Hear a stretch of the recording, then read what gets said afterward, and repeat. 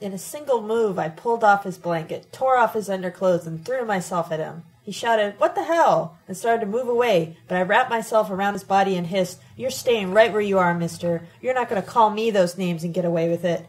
I'll show you what a piece of ass Ron's girl was. I'll show you who it is you're calling a child molester. I'll make you eat those words until you throw up."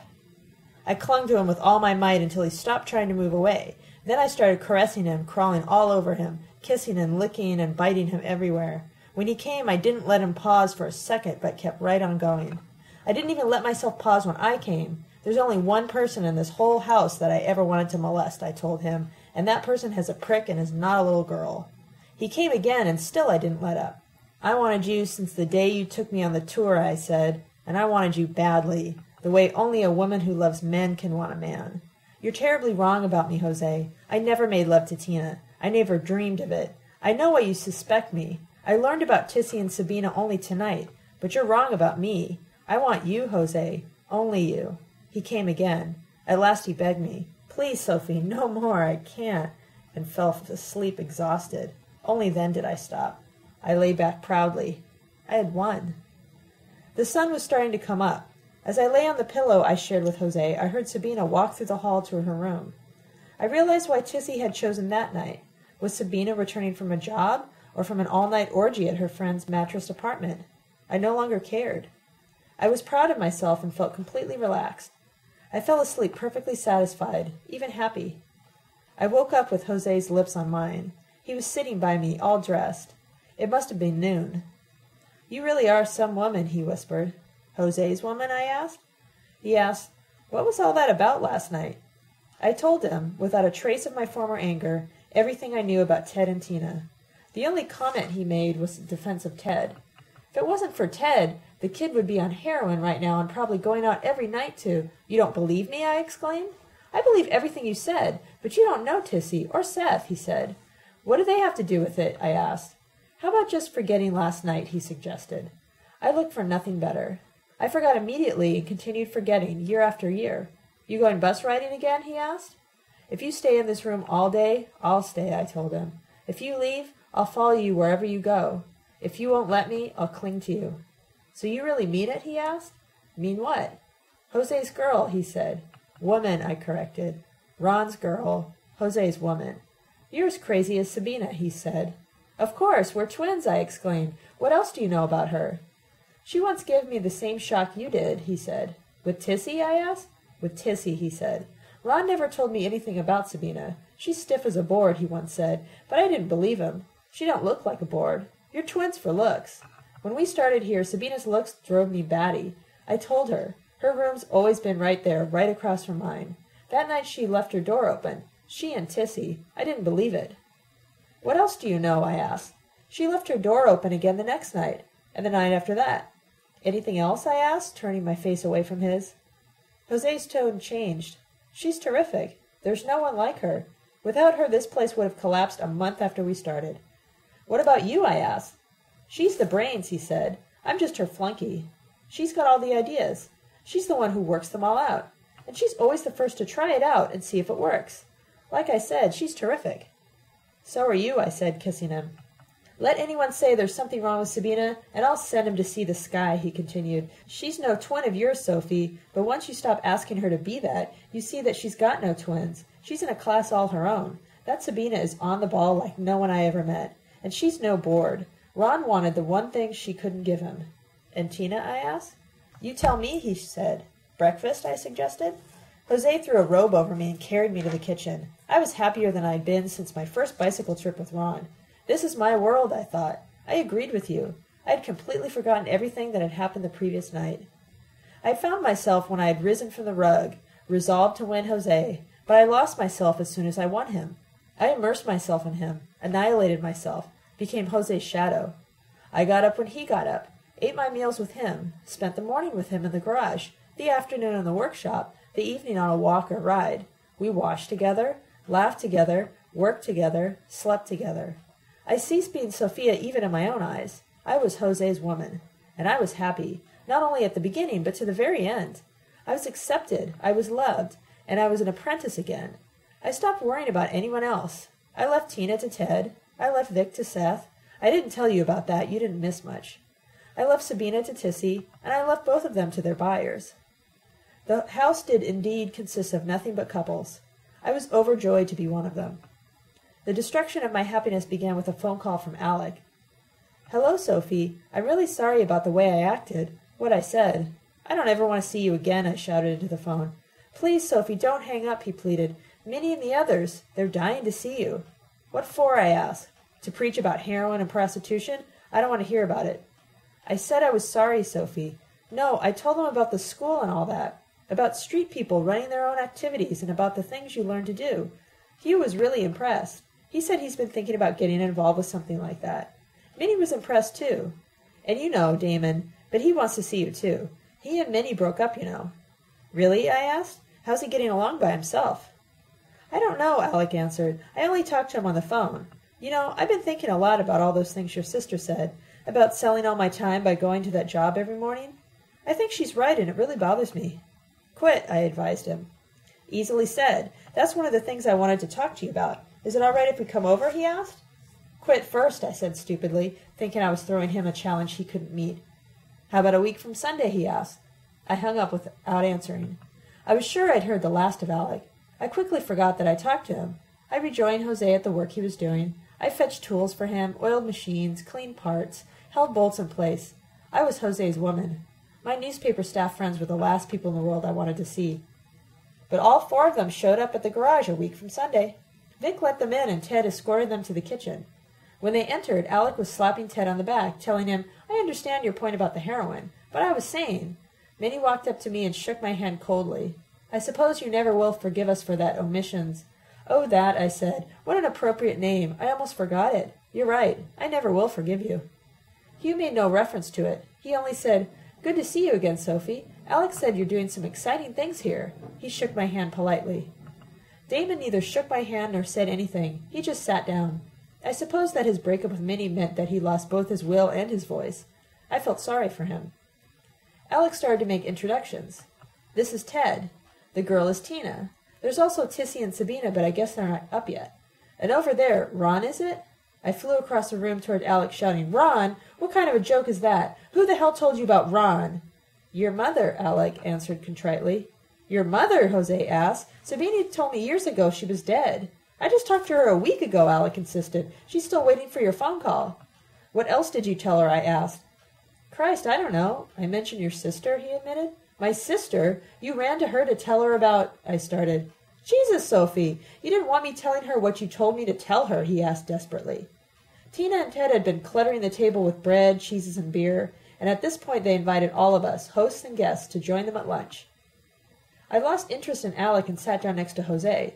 Everyone started eating. Minnie broke the silence. "I understand you run a school here." "A school?" Jose exclaimed. "We run a school?" "I've never once been to school, ever," Tina contributed. "But that's what Alec told me," Minnie insisted. "Was he misinformed?" Alec looked helplessly at me, but I ignored him, so he ventured out on his own. "I said it was sort of a school, Minnie. But it's not called a school. People learn things here, but it's not structured. What I mean is, at least that's how I understand it." Just then Sabina and Tissy came in together. Alec looked relieved, but only for a second. "Well, well, the Reverend," Sabina said with mock enthusiasm. "Don't let me interrupt you, Reverend. Your sermon is fascinating." Then, imitating Alec's inflection, "What I mean is, at least that's how I understand it. Simply fascinating. May I also suggest, I was about to say, from my point of view, on the other hand, if you see what I mean, please do go on, Reverend." Alec sulked. I wasn't saying anything much, but I'm not a reverend anymore. I handed in my resignation over a week ago, and yesterday was my last day at work. I smiled at Alec. He'd taken up my challenge after all. "So you've left the millions of citizens behind and joined the criminals," Sabina exclaimed.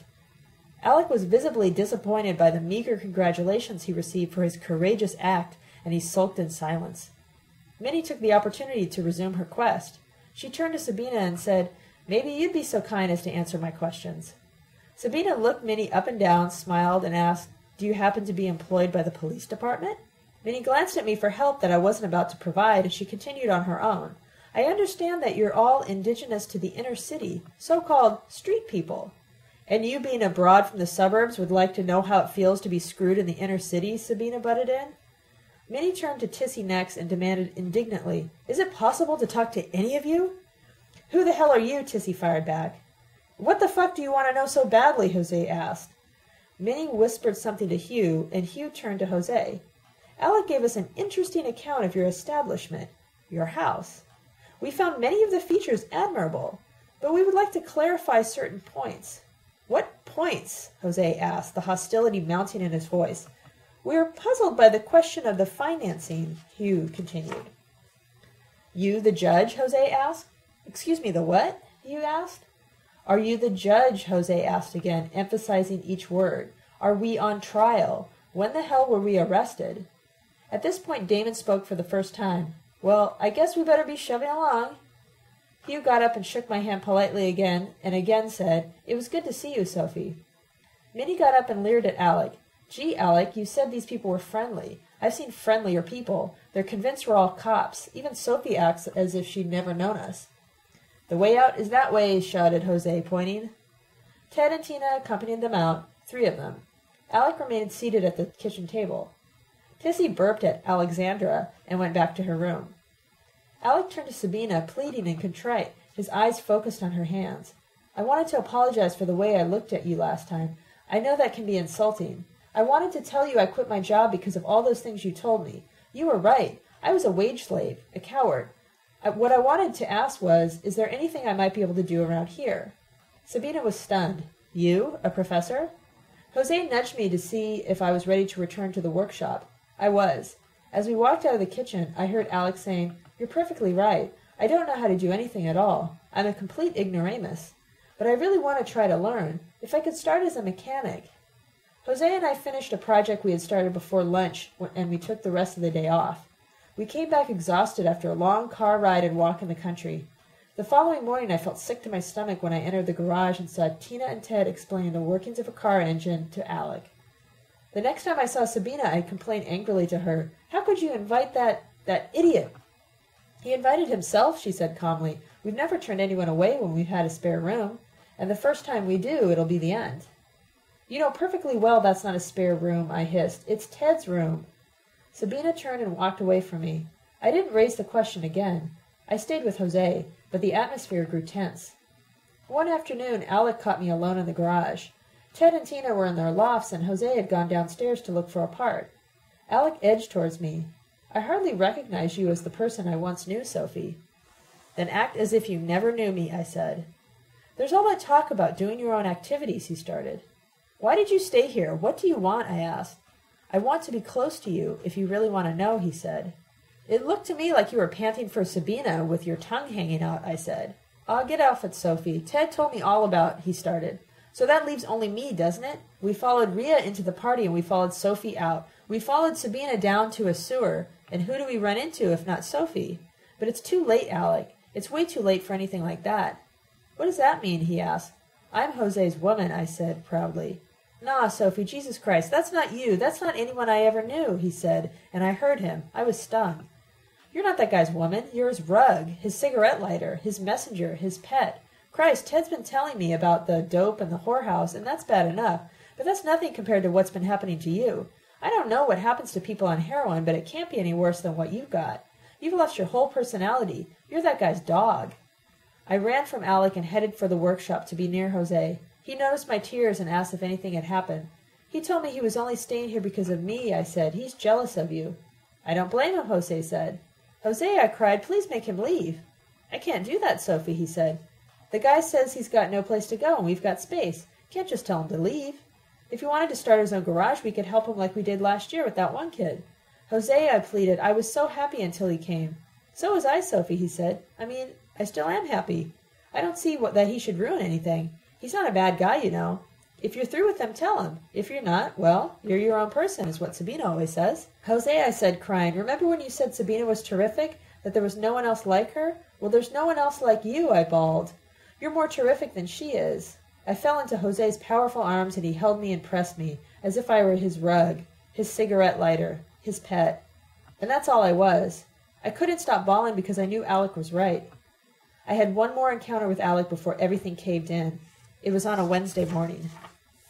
One morning each week, on a Wednesday, Jose had an errand on which I didn't accompany him. He asked me not to, and I didn't pry. I didn't learn a great deal about Jose during my stay with him, nor he about me. We never asked. There were too many things we didn't want to talk about. I didn't pry into his few secrets, and he didn't once ask me what Alec had been to me during my university days. On all previous Wednesday mornings I had stayed in our room, or gone for a walk, waiting for Jose to return from his secret errand. But that morning I went into the garage. I had decided to settle the question of Alec on my own. The three of them, Alec, Ted, and Tina, were working by themselves, each on a different project. I walked right up to Alec. He stopped what he was doing and stared at me. His face looked sad, but I was determined. "Why don't you leave this place, mister?" I told him firmly. "You don't belong here. You're not like us." Tina and Ted both stopped working and looked at me, waiting. "Jesus, what did I do now?" Alec asked, hanging his head. "You're still here. That's what you did now," I snapped. Tina butted in with a barely audible, "Sophia, you've got no right." "Stay out of this and mind your own boyfriend, Tina," I snapped. "You're the one who has no right." Tina started to sob. "Sophie, listen to me," Alex said slowly. "It's you who've got to leave this place. You're the one that doesn't belong here. Don't you see what's happening? You're sick. Don't you see that?" "You just watch who you're calling sick, mister," I snapped. "Have you ever looked at yourself? You're disgusting. We're here for life. Why are you here? For a broad? You don't know what life is, mister, because broads are all you've got on your brain. To spend week after week crawling on the floor and greasing your arms up just on the chance that she'll come to you. That's what I call sick, mister, real sick." "I'm going to leave soon, Sophie," he announced, his anger mounting. "But not before trying to make you see what you're turning yourself into. I know for a fact that you don't know shit about what happens here. I've watched you. Whenever anything comes up, you stick your head up your ass. You hide out inside that boyfriend of yours, or husband or father or whatever the hell he is to you. Well, I've picked up a few clues, and you're going to hear them, like it or not. Ted can bear me out. Who do you think pays for the great school of yours and that great love affair? You don't think it's the piddling we do around here, do you? Allow me to straighten you out before I leave. It's your sisters and Tissy's whoring that pays for that expensive house and all the food and the 3 cars and all that expensive shit that's displayed in every room. And your boyfriend's pimping. That's right. That's the name for it. Pimping. But with all they take in, they can't pay for all of it, what with Sabina having her own expensive hobbies and Tissy her heroin. And this piddling around with all the newest machinery doesn't even pay for its own costs. This garage stopped supporting itself before you ever came here. Ted stopped stealing when it dawned on him he was supporting a narcotics depot. For a while he just took the cars apart, but he didn't want other people working for him either, so he helped them set up their own garage. Nothing comes in here anymore except the junk they can't get rid of at the other garage.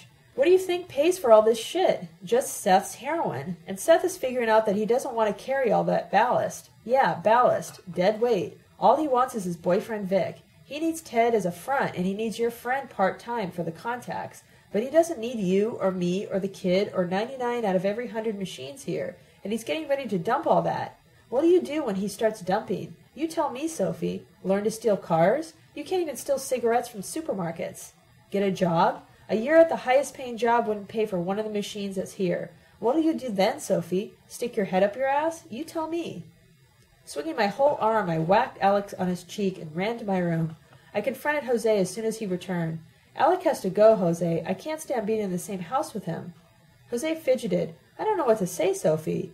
I thought that got worked out. I thought you two kept away from each other." "I can't stand it," I repeated.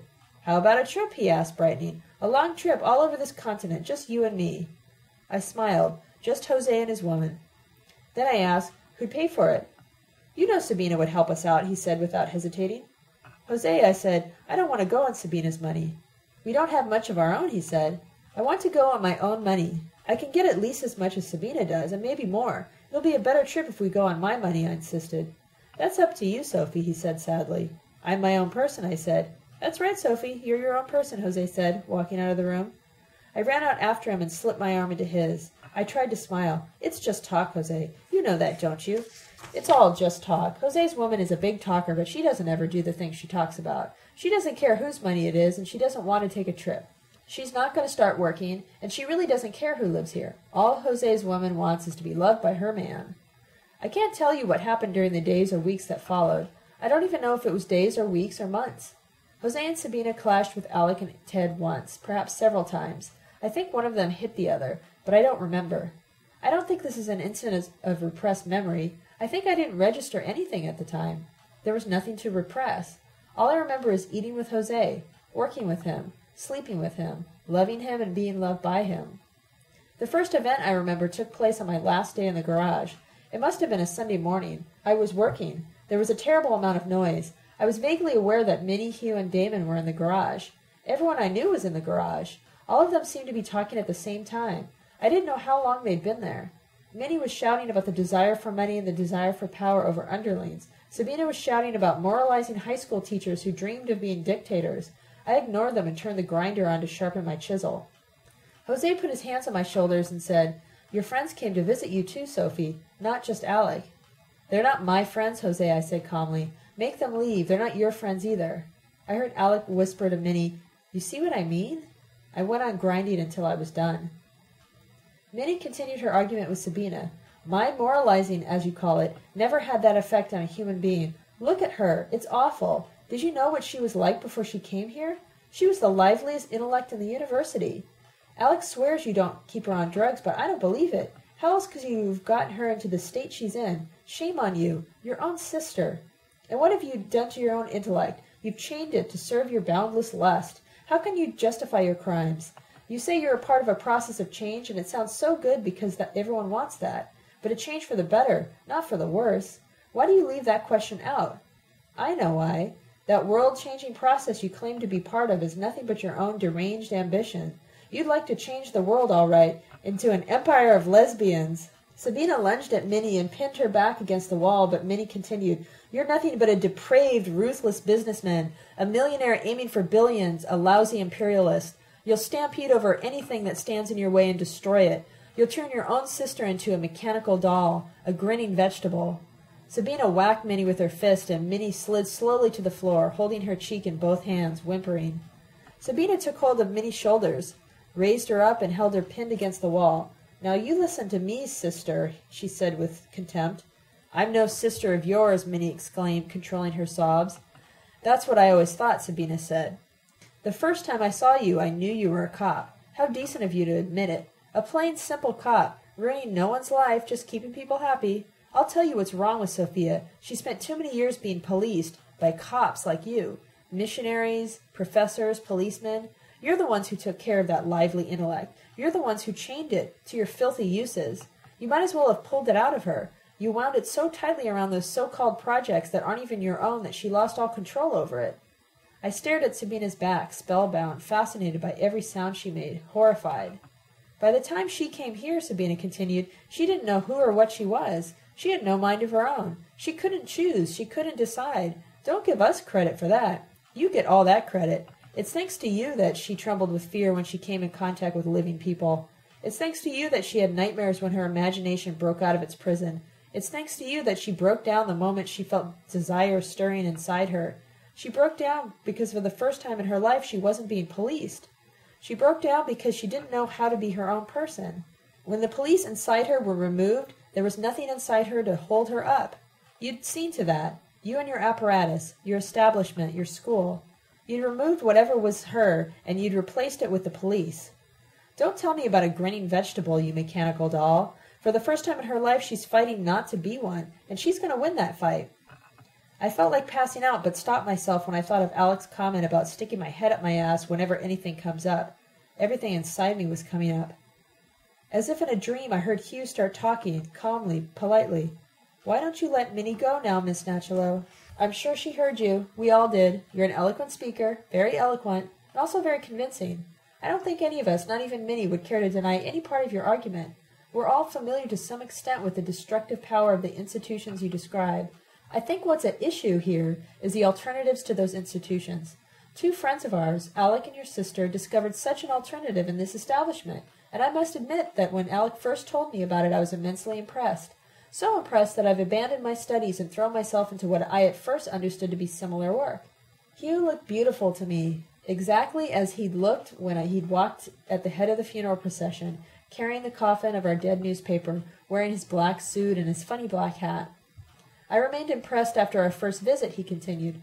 Unlike Minnie, I wasn't antagonized by your hostility. On the contrary, I considered it a very healthy reaction against the intrusion of what you call missionaries, educators, and policemen. As soon as we left, I realized that was exactly what we were. You are perfectly right to eject judges who hold up the dominant institutions as the standard of human decency. I wanted to insert myself into a similar struggle, but unlike Alec, I didn't think it appropriate to oppose myself here. I hope I'm not boring you. I'm coming to the point as quickly as I can. I moved out of the university environment and into an area where the human consequences of our social order are less disguised, more visible.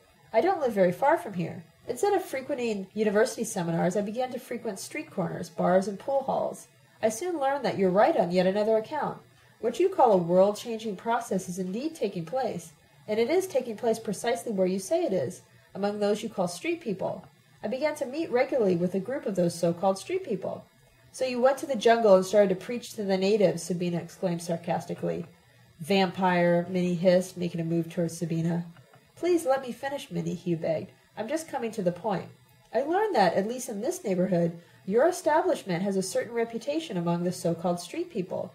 Your establishment is known. I became indignant. I thought that I'd been lied to and that Alec had been badly deceived, but I couldn't make myself believe what I saw and heard. That's why I responded with interest when Alec called. Jose bellowed, He called you here? I thought you just dropped in to see your friends. I'm sorry if I spoiled anything for you, Alec, Hugh said, and then continued addressing Sabina. What I've seen here confirms everything I've been told. Your establishment is as great an exploiter of this community as all the institutions you so eloquently condemn, and in many ways it's worse. Under the guise of being an integral part of the rising community, you are in fact leeches on that community. You push it back down, sucking its strength out of it. You are incapacitating that community precisely at the moment when it is trying to raise itself up with its own strength. That fellow over there, he pointed to Seth, is known to your neighbors as one of the biggest heroin dealers in the entire area. The one behind him has a somewhat more modest reputation for similar accomplishments. You and your friend, I forget her name, are known locally as the regional Cleopatras. This fellow here, Sophia's companion, is known... Sabina's fists were both clenched. She started to move towards Hugh, but stopped when she saw Minnie lunging toward her. Sabina arched her back like a tigress. She would have sent Minnie tumbling to the ground if Alec hadn't jumped behind her and pinned her arms against her sides. Minnie's blow landed squarely in the middle of Sabina's face. Jose, who was considerably smaller than Alec, leaped at Alec and yanked him away from Sabina. Alec screamed at Jose, That's right, pimp, you protect her. That's what she's got you here for, protection. You're her henchman, her time server, her parasite, for protection and for fattening her pigs so she can sell them for a good price. Jose's blow sent Alec reeling across the room. There's only one parasite here, pretty boy, Jose shouted to Alec, and that's been you. You never learned to act without orders. You never learned what work is. You never learned that it's your motions and not the foreman's orders that make things move. Save your names for yourself. While Jose spoke, Damon was moving toward him, and Hugh took a step toward Alec, who lay on the ground near Seth. Both stopped abruptly. Seth stepped over Alec and pointed a gun at Hugh. Vic, behind Seth, pointed another at Damon. I screamed, Not Hugh, I shouted, running across the room until my body touched the barrel of Seth's gun. Shoot me, not Hugh. He never did any harm to anyone. Seth pushed me to the floor. You, he ordered, aiming his gun at Hugh again and pointing the other hand at Alec. Pick him up and get him out of here. Quick, 1, 2, all of you. Shoo, scat, clear out. With both guns waving in their faces, Hugh, Damon, and Minnie all helped Alec to his feet and started moving toward the door. Hugh, I cried weakly, take me with you. Hugh looked uncertainly at Seth and then at Jose, but didn't take a step toward me. Take me, I pleaded, but Hugh continued to accompany Alec to the door. Seth jumped toward Hugh and poked him with his gun. You heard her, boss. Get her out too. Step on it, the whole fucking lot of you. Hugh walked toward me. Sabina, Ted, Tina, even Jose didn't make a move. They looked like statues. Hugh picked me up in his arms and carried me out of the garage. I didn't leave on my own 2 feet. Hugh set me down on the ground as soon as we were outside. I noticed that Damon and Minnie were staring at me as if I was a circus freak.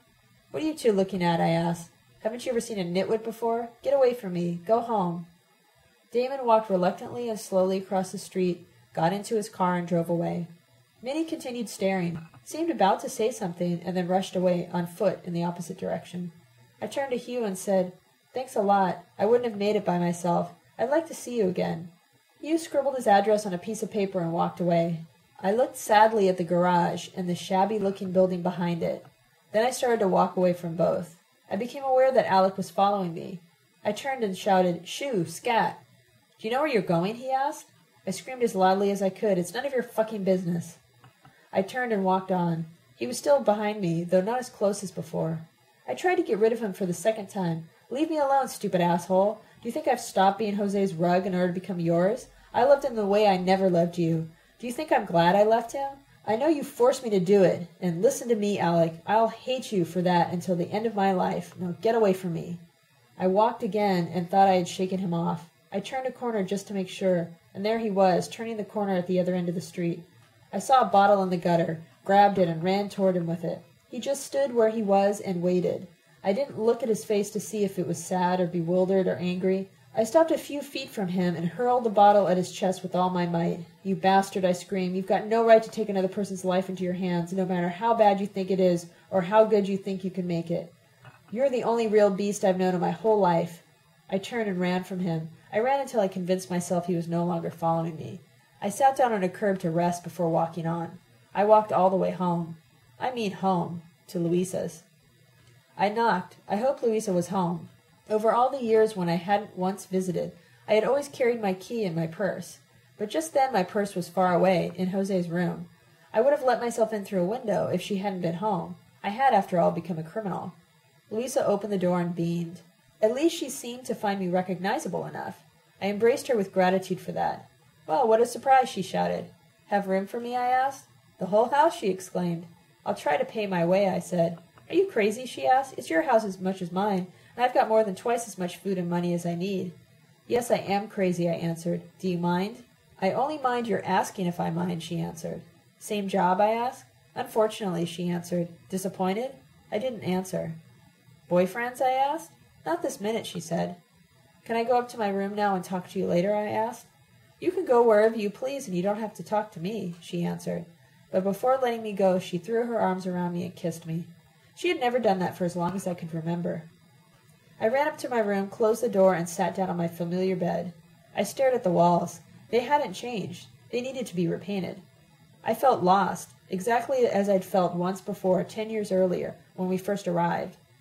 I didn't know where I was or why, and I didn't know what to do with myself in this big city. But one thing was different. I knew someone besides Louisa.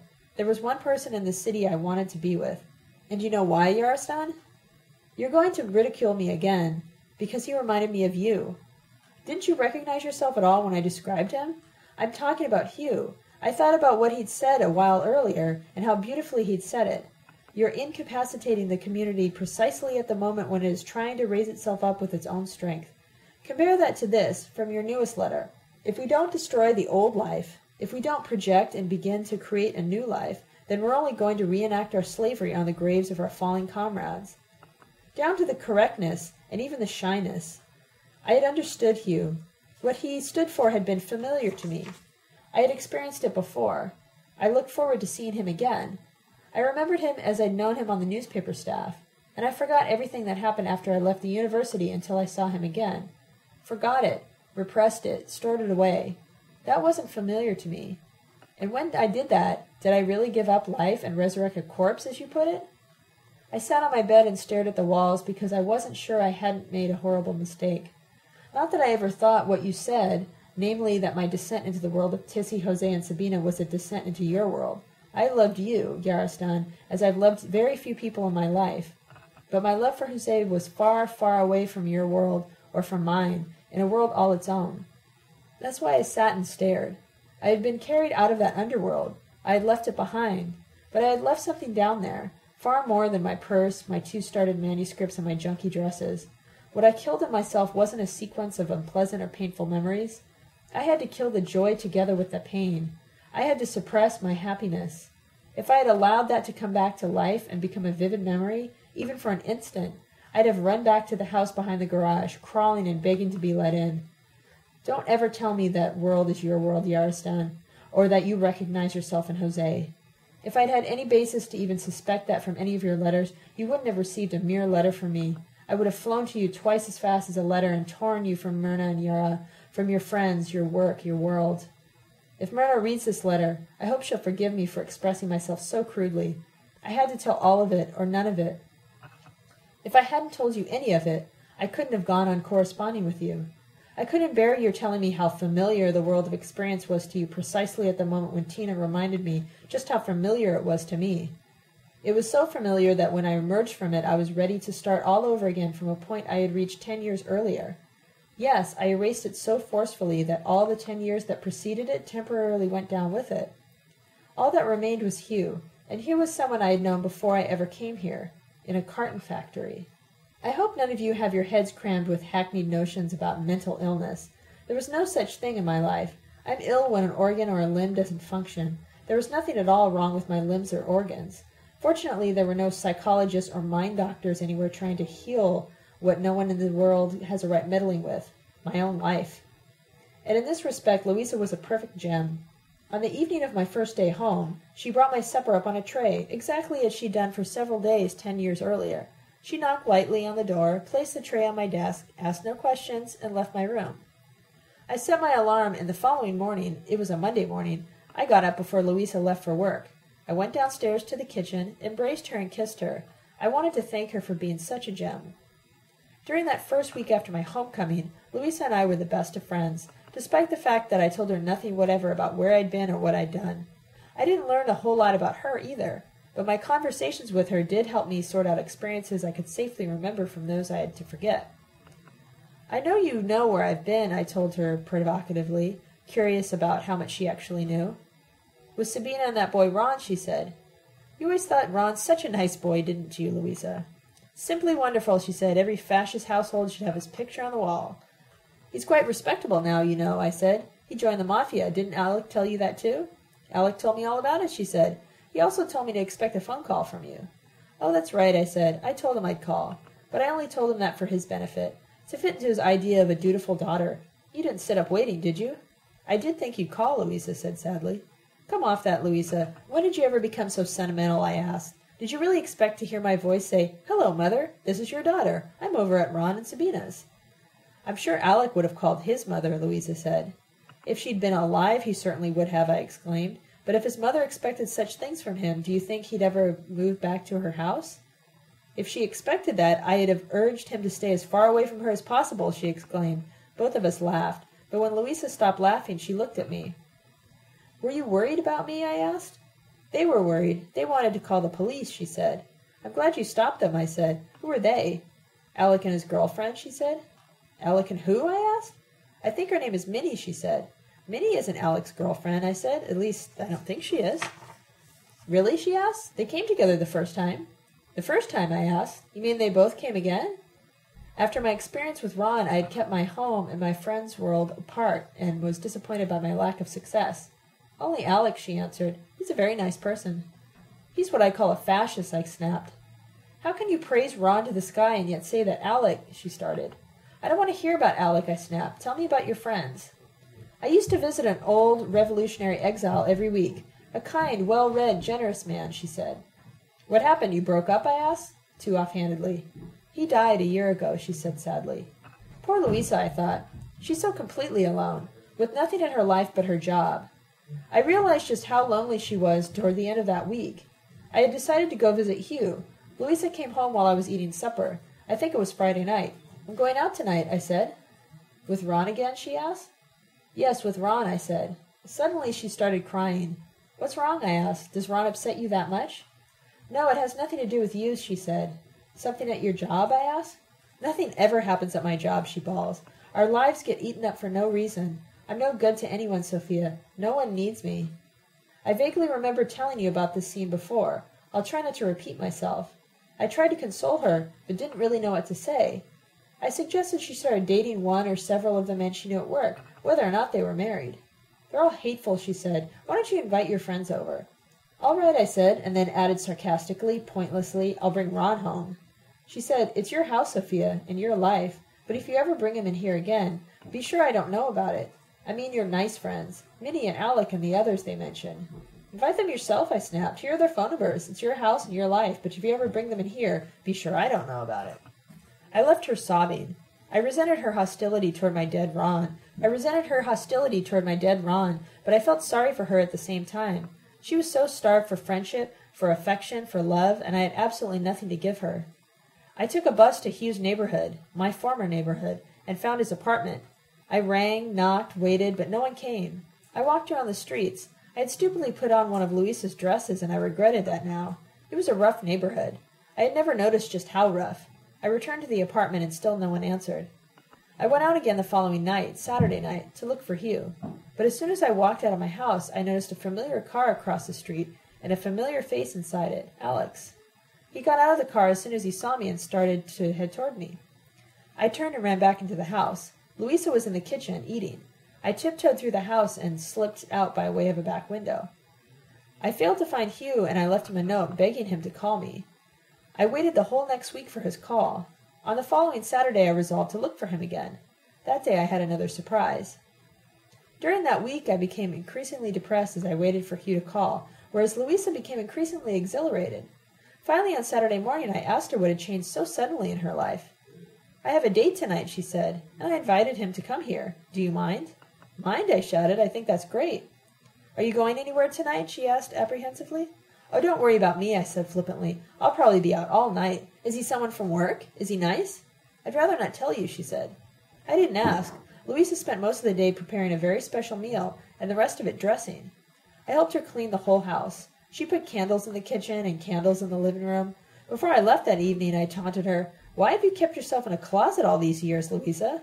She blushed. "You hussy, do I look all right?" she asked, twirling in front of me. "You're beautiful," I exclaimed. "You're ravishing. Why, if you and I walked the streets together, you could quit your job and we could—" "Sophia," she said indignantly. "Shocked?" I asked. "Coming from you, yes. Are you seeing Ron again?" she asked.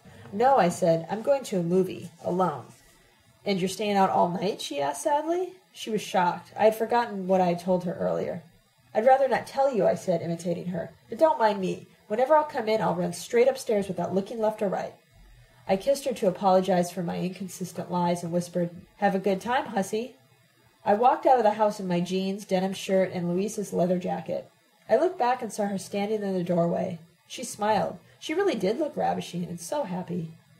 When I reached Hugh's apartment, my heart missed a beat. The note I had left him was still under his door. I bit my lip for having spent the whole week waiting for the phone to ring. I could have come the day after I left the note and learned that he no longer lived there. I kicked myself for not having come the first time until so many days after he'd given me his address. But then I started to wonder if he'd ever lived there, if for some mysterious reason he'd given me the wrong address. I rushed away from Hugh's unoccupied apartment. I had an intense desire to return to my room, but remembered Louisa's date. I went to a movie, but the film was so awful I couldn't sit through it. I took a bus home. Less than 2 hours had passed since I'd left Louisa standing in the doorway. She and her date would be just finishing her special supper. Perhaps he'd take her out. I stopped caring about Louisa's date. I wanted to reach my room. I opened the door quietly, and as soon as I closed it, I sensed that the two lovers were locked in a tight embrace on the living room couch. I tiptoed to the staircase and stopped. I heard a terribly familiar voice whispering, "Jesus Christ, Louisa, I thought she wouldn't be coming in." I ran up the stairs. Louisa ran to the staircase and pleaded, "I'm sorry, Sophia, I wasn't expecting you so soon." I heard Alex say weakly, "Hi, Sophie." "I told you, don't mind me," I shouted as I slammed my door. I sat on my bed trembling, blinded by rage. So that was her date. That unspeakably unscrupulous bastard, to gorge himself with all those years of that love-starved woman's pent-up desire solely out of spite against me. Only a week earlier she described herself as a useless old rag, squeezed drier every day. I'm no good to anyone. No one needs me. With what blind, what mindless hunger had she become a willing instrument of Alex's revenge? With what deluded longing had she given away so much love to requite his mere spite? Poor Louisa! She had wanted me to bring my nice friends home. I knew I wouldn't be able to face Louisa again. I knew I'd kill her if I told her the truth, and if I said nothing she'd read it on my face. As soon as I heard the door of Louisa's bedroom close, I started to pack a small bag. I had so pitifully little to pack. I walked downtown and napped uncomfortably on the bus station. In the morning I found a cheap room and paid a week's rent with almost all the money Louisa had given me. The room had roaches as well as mice. I couldn't stand to stay in it during the day and went back to the bus station. Nor did I sleep well in my room that night. But I was definitively on my own, for the first time in my life. I could forge my own life, guided only by my own lights. And what did I make of myself on my own? Exactly what almost everyone else does. I got up nearly every Monday morning, bought a newspaper, and read the job advertisements. The only ones I circled were ones that said no experience required. If I told anyone I was a crack mechanic or welder, he would have laughed, and I couldn't have proved it. I walked until my feet were sore. I filled forms and answered ridiculous questions. By mid-afternoon, I had found a job which I would start the following morning. Since I wouldn't get my first pay for 2 weeks, I asked for an advance, telling the personnel man that I was out of food money. He pulled a bill out of his wallet saying, "Pay me back in 2 weeks, miss."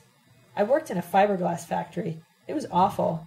If I've ever had a bad experience in my life, it was that job. I don't understand why people put up with that. I won't describe it to you now. It was only then, after my first week of wage labor, that I was really a zombie, a vegetable. By the following Sunday, I was so tired that I slept until mid-afternoon. My whole body ached when I dragged myself out of bed. I left my room, walked mechanically to the bus stop, and rode to my former neighborhood. I approached the address Hugh had given me as sullenly as I'd walked toward the fiberglass factory every morning that week. I knocked and rang from habit. I perked up with expectation when a woman opened the door. I asked about Hugh. She'd never heard of him. I dragged myself along every street in the area, every street but one. I studied the names listed on every apartment house, the names on all mailboxes, and on the doors of small houses. I walked into every open store and looked through the display window, mail slot, or keyhole of every closed one. It had been dark for at least 2 hours when I reached a door that said, "Project House," in roughly painted letters. I tried the door. It was open. The room was full of boys and men, my age or younger, all rough-looking, all street people. With my jeans, my hair in a cap, and Luis's leather jacket, I didn't attract any attention. I was merely another one of them, maybe younger and not quite rugged enough. I looked from one unfamiliar face to the next and recognized Hugh's. I realized that Hugh had seen me the minute I'd walked in but hadn't taken a step toward me. He just stared at me. His face expressed disbelief and profound disappointment. I walked up to him and asked, in a whisper, "You don't recognize me?" "I'll meet you outside in 5 minutes," he said, and turned his back to me. I shuffled through the crowd and waited. He came out, grabbed my arm, and marched me rapidly away from the project house. "How did you find me?" he asked. "Hugh," I exclaimed, "I've been looking for you since you carried me out of the garage." "I'm sorry I did that," he said. A gun was pointed at me. "You can't know how badly I've wanted to be with you," I said, almost pleading. "You're wrong," he said. "I knew. I made a bad mistake when I gave you my address." "You mean you left that room because I might find you there?" I asked. "Yes, Sophie, because you might find me there," he said. "Didn't you care at all what happened to me?" I asked. "Yes," he said slowly. "I cared very much what happened to a person I had known, a person I had disliked, distrusted, and feared, if you must know the truth." "Why?" I asked. "Perhaps Alec could explain that to you," he said. "I should add that I also admired you at times, with that grudging admiration we sometimes have for something we cannot understand, something we fear. I don't believe your why, Sophie. You cannot possibly be so naive, so blind. First Lem, then Thurston, then Alec kissed the ground you walked on, and you have the nerve to ask me why I feared you? Do you want my honest critique of that fine theatrical performance to which you subjected us, pretending to grovel and crawl in front of your Jose for the benefit of your entire train of admirers? I'm only glad that Thurston and Lem were unable to attend, for their sake. I cared, Sophie, at a distance, just as I admired you at a distance. It was you who drove me out of my wits when I was about to start graduate school, you and your sister and her world-changing project. I longed to be where you were, yet far removed from you. Finally, I was driven to join you, but only in spirit. I couldn't do what Alex did to himself. The closest I wanted to get to you was to throw myself into your type of engagement, your project. I found it here, and as soon as I found it, I learned that you and your establishment were indeed part of it, of its foulness. What I found here is simple, unsophisticated people who are discovering what it is to be human. They're discovering it on their own, without seers. I interrupted to ask, "What are you doing here, then?" "I'm discovering it with them, Sophie. I'm discovering what it means to be in a society but not of it, what it means to be insulted, excluded, maltreated, and injured. I'm discovering what it means to be a stray dog with human characteristics, and I'm discovering that everything I've learned is as useless to them as it is to me. These are people who are becoming themselves, Sophie, on their own. It's a process in which neither you nor I can help them, a process to which we cannot contribute, a process we can only harm. They can only help themselves and each other. They cannot be helped from outside. I'm not here in order to guide, to help, to contribute, or to interfere or meddle in any way. There's no room here for those who are able to give but not to receive. I'm only here to learn." "You don't know me, Hugh," I said. "That's all I want." "You, Sophie," he said, "you don't know who you are or what you want. I've known you to be sincere, once, perhaps twice, always quick-witted, at times even brilliant, brave, even heroic, a rare companion. But please believe me when I tell you I don't need you, Sophie. My new friends don't need you. What you carry inside you, what surrounds you, whether you intend it or not, is all the rot we've started to shed. I turned away from him and walked to the bus stop. I didn't shout, nor tremble, nor cry, but my heart was broken. Yarostan, I hope you won't think I'm being flippant when I tell you I experienced that bus ride as a second ocean voyage away from you. I came ever so close to what I had always sought, human beings discovering themselves in each other, deriving from each other the will to found the world anew. I came ever so close to what I've learned to call a human community, and I was inexplicably hurled out of it, down to a limbo of interminable days in a fiberglass factory and comfortless nights in a rodent-infested room. What I came so close to, Yarostan, was not the bureaucratic world of Minister Vera, Secretary Adrian, and Representative Mark. It was you, Yarostan, your world, at least the world I've dreamed of building alongside you and alongside living humanity. That's what I recognized, what I found so familiar in Hugh's engagement, in his project house. But that dream had gotten buried so deep inside me. No, not a corpse, Yarostan, but a live desire, an urgent yearning. It had fallen so far below the surface that Hugh couldn't see it. He only saw the rot that had encrusted itself over it during the intervening 10 years. It's my 6th long day on this letter, and I still haven't told you everything I wanted to. If I go on, it'll be forever before I hear from you again, and I don't want to wait that long to learn what else is happening where you are, and what else you experienced after the uprising in Magarna.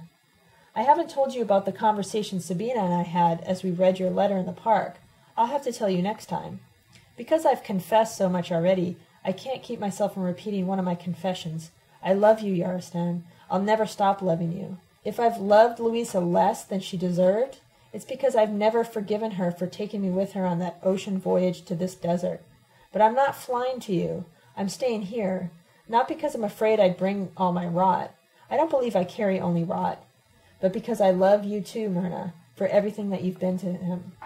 And I love you, Yara, for being what you are, and you too, Yasna, for being exactly what you've been. Your Sophia.